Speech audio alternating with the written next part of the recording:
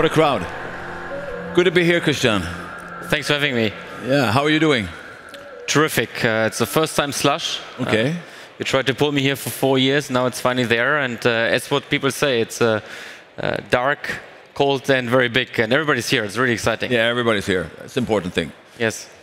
Good. But you like it so far? Yeah, it's awesome. I mean, it's really good after COVID. Everybody's coming together, the ecosystem, investors, startups. Very exciting. Yeah. Well, great for coming. Thanks for coming here.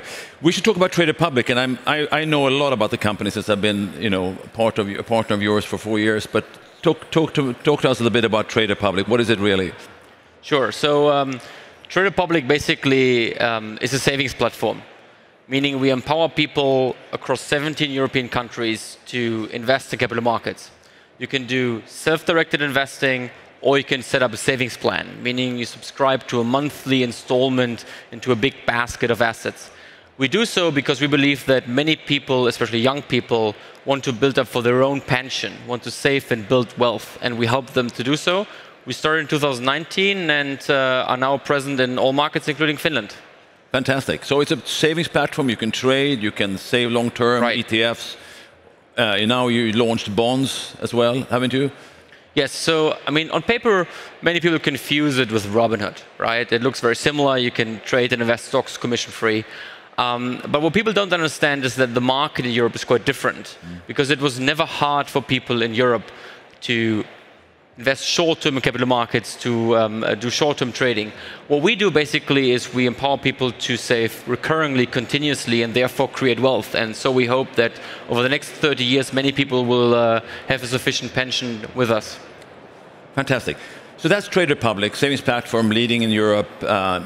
You're doing fantastic. How big are you really today?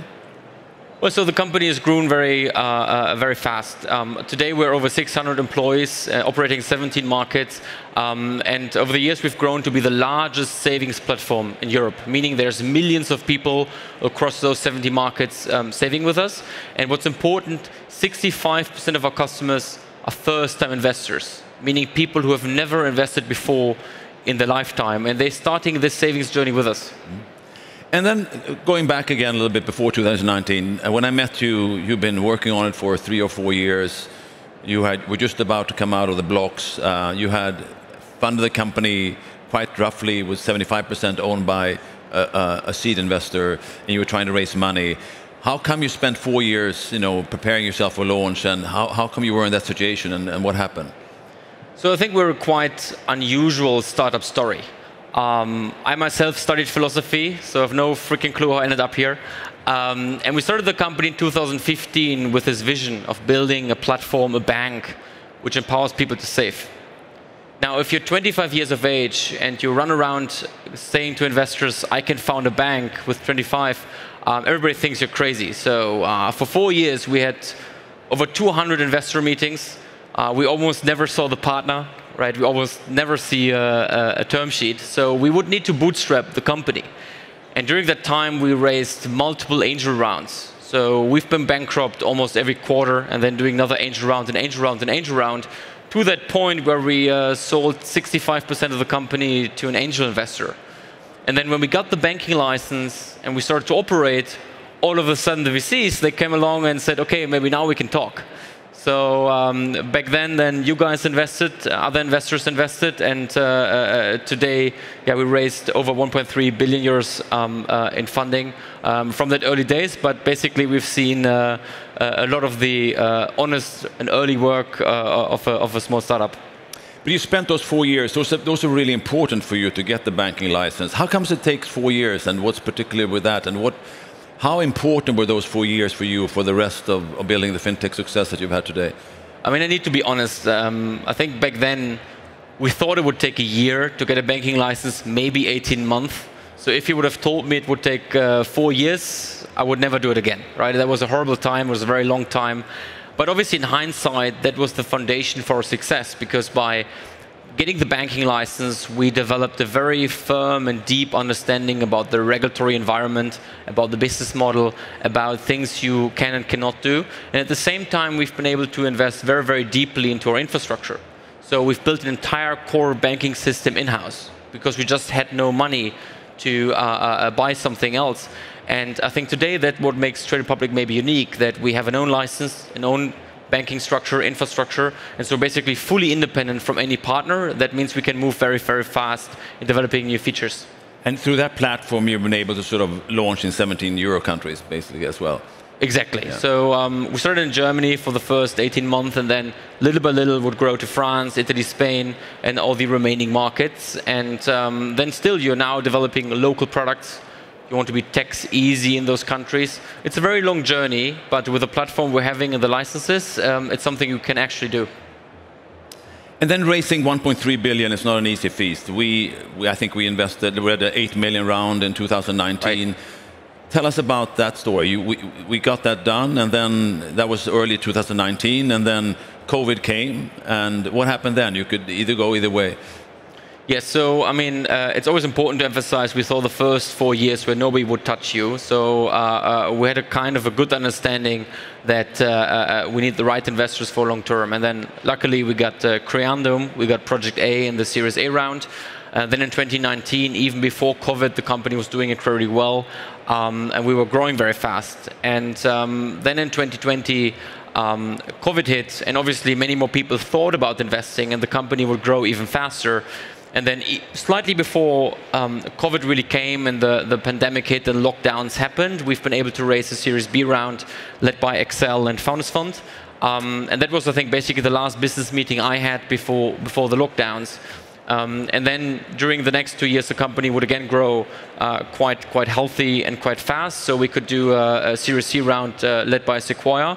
And even last summer, we did another extension by Ontario Teachers Pension Plan, one of the largest pension funds on earth, to now really prepare ourselves for what next. And are we allowed to say that you're profitable today? No, as you know, we don't share numbers broadly, but we're very focused of running a healthy business. I come from a very rural, boring part of Western Germany, and so I think since day one we've been incredibly focused of building something which is long-term sustainable. Yeah.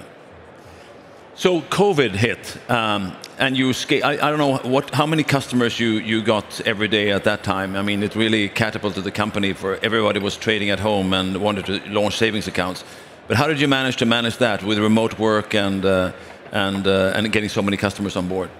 So I remember very vividly, we've been growing very fast, and then so we've been 100,000 customers after the first year of operating.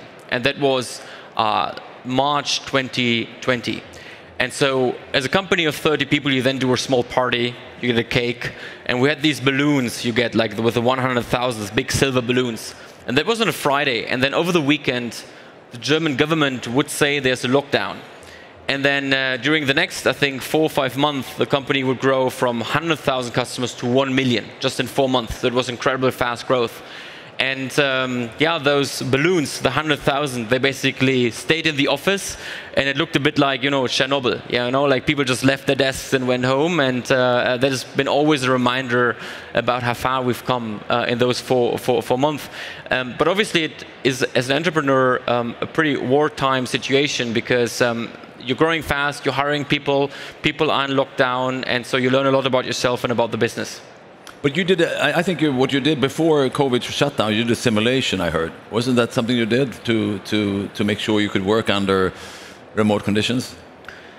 So I'm blessed with a co-founder, Thomas, who is an incredibly great engineer, and he's always incredibly concerned about the geopolitical situation. So when COVID hit, I remember he just came to the office with one of those big military-grade air masks, and that's why I recognized, oh my God, this might be something. And then actually, yes, we did a few simulations back then, just sending the company home for 1 day and seeing how it worked. And that was very good in hindsight, because it prepared us for what would come. You're 600 people today, and when we invested, I think you were 20 or something like that. And you scaled marvelously. How can you, as a founder, what were some of the insights and inflection points during growing the team from 20 to 600, scaling during COVID, regulatory environment, success, and millions of users onboarded? Like, what were the changes in sort of maybe hiring or style of management that you sort of went through during these years? So we've been, yes, 20, 30 employees, and then as the company would grow, we would basically hire a lot of people. So at some point, I think we had 50 or 100 people joining a month, so it was a very fast-growing period. And during that time, obviously, you want to hire senior executives, right? People who have seen that kind of organization already. And I remember, I think, when we had like 40 or 50 people, and we just did the Excel and Founders Fund round, I think we thought to ourselves, we're pretty good already. And then we hired the first executive, came from Netflix, and I remember the first meeting, and I was really blown away because it completely resetted the benchmark for me, what great looks like, what good looks like, right? And so then over that time, we would bring in more and more executives. In hindsight, I would describe that time a bit like puberty. As a leader, I think you need to be very vulnerable about the fact that if you're growing fast, you do not know which kind of leader you are. You do not know what's your management style. And so, as everybody likely knows from themselves, puberty is a very painful phase where you're trying out different things. So I remember one time we would be Amazon, and everybody would write memos. The next time we would be Netflix, and a lot of freedom, responsibility, everybody would read that book, and maybe someday I was wearing a turtleneck and I felt like Steve Jobs. So we did like a lot of those phases. And the truth is, after 3-4 years of that, you kind of build your own style and your own character, right? You define what is Trade Republic, what is our culture, and then you manage to build an employee brand, you manage to attract talent, which is up for that, and then basically really the culture becomes very, very strong, right? And today Trade Republic is a very fast-moving, very intense culture in the city of Berlin, and we're very, very proud of the people who want to join such a company and then thrive in that environment. Are you Steve Jobs now? I mean, no, luckily not. No. Luckily not now. But you're very product focused as a CEO. Have you always been that way? Well, so we believe what's important as an early company, and still is today, is build a product which is able to grow virally, right? So the best marketing is the free marketing you get in the lunch table at the family at home, right? So when somebody comes and says, well, I'm using that product, it's so exciting. And so we've been, from the very first day, incredibly focused about creating those moments of happiness, moments of excitement people will talk about.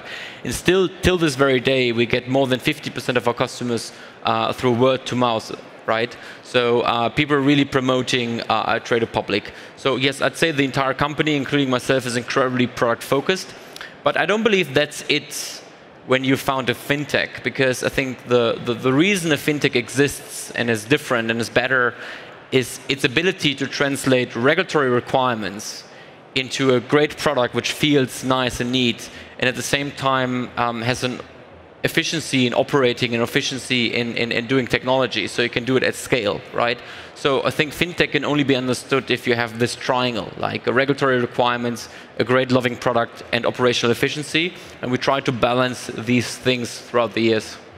And what I've noticed from the board's perspective, at least I think it is, and and you should confirm it, you have an extreme performance culture, I think, in your company. People are really delivering and shipping product and improving the experience for the consumer all the time, which is really important for fintech companies, right, especially for consumers. How are you instilling that performance culture? So yeah, as I said, I think you try out different cultures, right? And many people preach like this loose management and that's flexibility, and that I think works well for many companies, and they go incredibly successful with it. We found this not succeeding at Trade Republic, at least not at this very stage. So we created a culture where we promise only one thing to our employees, that you will do the best work in your career at Trade Republic. So it will not be maybe the happiest place or the most fulfilling place, but it will be the place where you work with the smartest people on the hardest problems. And over the years, we really owned this culture now. So yes, we run an intense organization where people can get things done quite quickly. So we have 14 different elements, product elements, and we do weekly business reviews. Like every single team checks in, including myself visiting the meeting. We had a great product leader from Revolut, Marcel, who's basically bringing that culture, promoting it throughout the organization. And that gave us a lot of trust in the organization and the people, and helps us to be really nimble and fast in delivering new features. Let's turn to the regulatory side again. It's like a necessary evil, or how do you look upon that? BaFin is one of the toughest FSA, regulatory authorities in Europe. You got the banking license early. You continuing to have good relationship with them. What has been essential there and managing growth during these times? Well, I think in hindsight, I'd say regulation and BaFin, it's like a love-hate relationship. So obviously, as an entrepreneur, you're incredibly impatient. You want to get things done super, super quick. And then regulation always gets in the way and make things muddy and slow. And you kind of don't like it and you sleep very badly sometimes. So that's the hate part. But at the same time, I think you need to recognize the fact that being in the club of being a bank, operating and getting the money of people is an incredibly big moat and entry barrier for everybody else. We've seen that many US companies failed to really conquer Europe or go into Europe because they would not really accommodate European regulation, our understanding of how banking business should be built. Yeah. And I believe if you own this and if you build a very, very strong muscle in making regulatory things your entry barrier mode, you can build a very, very valuable company, which is incredibly hard to replicate. And I think that's one of the reasons why we've been able to raise so much money, because we could promise to investors a fast-growing product, yes, but at the same time, true entry barrier, something which is incredibly hard to replicate for others. And that is then very enticing for growth investors. Using the regulatory environment as a moat and then building great product on top of that. Well, I think some of our late-stage investors said this one thing to me, which I keep hearing in my head. It's basically, you go from 0 to a unicorn to 1 billion valuation with the permission of the customer. So you need great product market fit, a product consumers love. But you go from 1 billion to 10 billion with the permission of the politicians, right? So basically, in order to really become a big financial institution, to be really relevant, you need to have a great relationship with regulators, build a lot of trust that requires a lot of time. And if they then give you the permission, and we see everywhere fintechs who literally do not get this permission, it's really a big entry barrier. Speaking about the regulatory environment, one of your revenue sources is payment for order flow, which the European Union has banned until 2026, whatever. We'll see how that pans out. But how big of your revenue is payment for order flow, and how do you look upon that kind of revenue as yeah, maybe to explain. So, payment for order flow is a business model in brokerage where you get a revenue share from the exchange. So, if you would do a trade, we route it to an exchange, and then the exchange basically gives us something of the money they earn back. That's something which is in the industry for now 30 years, and almost every bank, the banks you likely use, is using payment for order flow.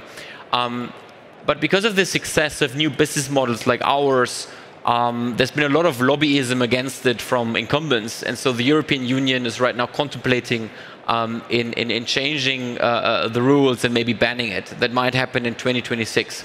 I mean, I believe it's a really pity for you, a pity for me, a pity for the investors, because payment for order flow shows that retail trades do have a value. And this value had not been honored for the last 10, 20 years because you were still paying high fees at your brokerage company. And a company, Trade Republic, showed that with payment for order flow, you can basically give it to the people by having commission-free investing. Now, lobbyism is lobbyism, and as I said, from 1 to 10 billion, you need to have permission, right? And now politicians get in the way and have an opinion on that. And that is fine. It's only representing 1/3 of the revenue of Trade Republic anyway. But at the same time, I don't believe that this money will go away, because this money stays in the system.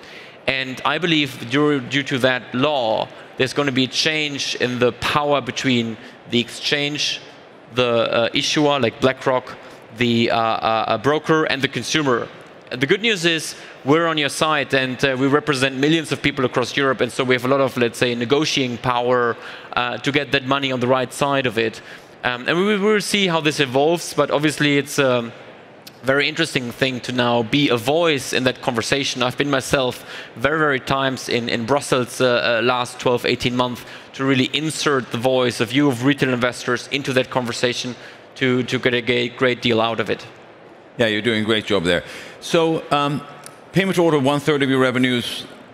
We'll see how it goes. How big is the opportunity you're going for? I mean, savings is a huge part of consumer balance sheet, etc. So it's growing more than GDP, basically. So growing market. very sticky model. If you have your savings with a company, you never switch. How big is that opportunity? So coming back again to the first 4 years, right? It was not only hard to tell people that I want to found a bank, but it was already hard to tell people, hey, I'm a German company, and I actually do believe people are going to trade stocks. It's always hard to believe when you come from the Nordics, but basically us Germans, we hate trading stocks, we hate risks, right? We have a very, very tense relationship to it. And so actually 8 out of 10 people do not invest money. But you see that through companies like Trade Republic, many first-time investors have now a different tendency and relationship towards investing. They actually start investing. Now, if you zoom out, and I think that's always the first slide in every pitch deck we're using since 7 years, Europe has the second highest GDP per capita on the world, yet the lowest investment quota under developed industrialized nations globally. So how much do you save of your income in equities? So only 8 out of 10 people are not investing, right? And that's really a scary and frightening figure if you look into the pension system, right? I mean, in the Nordics, people are blessed with tax incentivized, state incentivized private pension planning, the same as in the UK and America. But then if you go to continental Europe, Germany, France, Italy, Spain, there's no such things. There's no tax benefits, no wrappers, no nothing.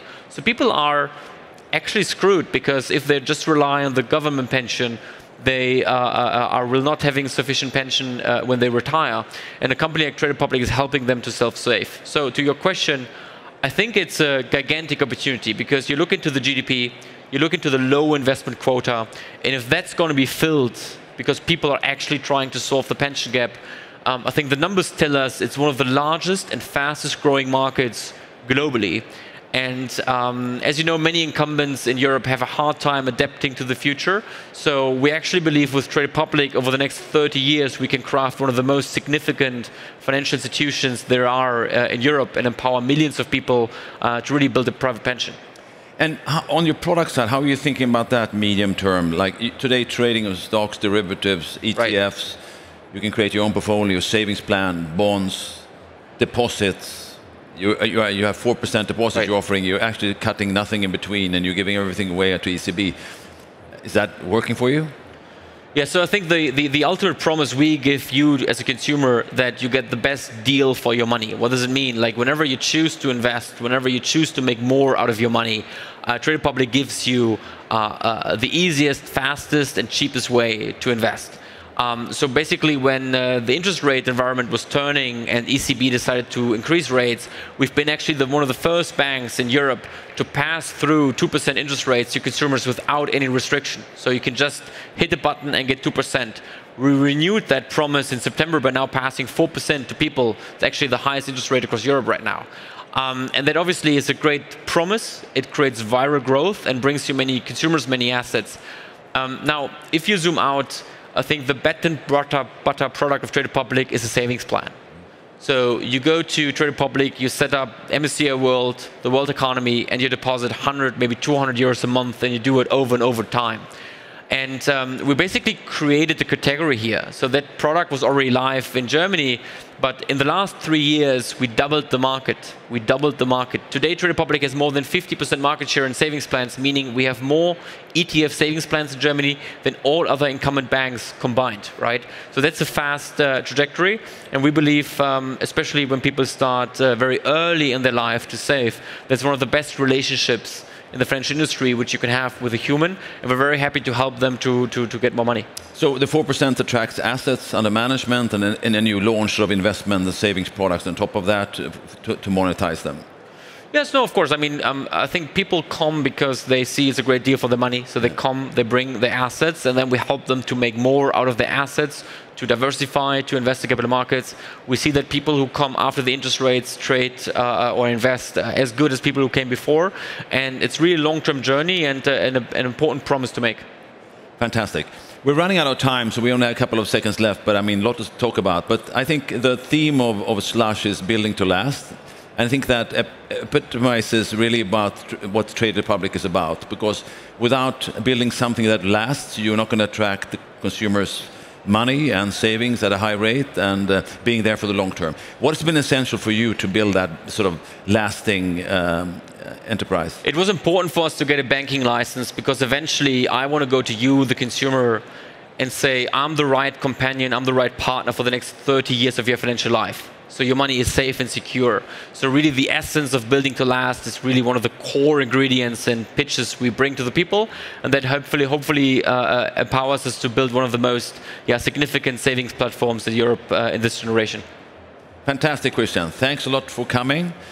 You're going to stay over the weekend, right? Yes, I'm going to explore Helsinki, maybe some sauna. It's going to be fun. You're going to do smoke sauna as well? Hopefully, yes. Hopefully. I'll see you. I maybe not see you because it's smoky. Thanks to you guys for joining. I appreciate your time. Thank you.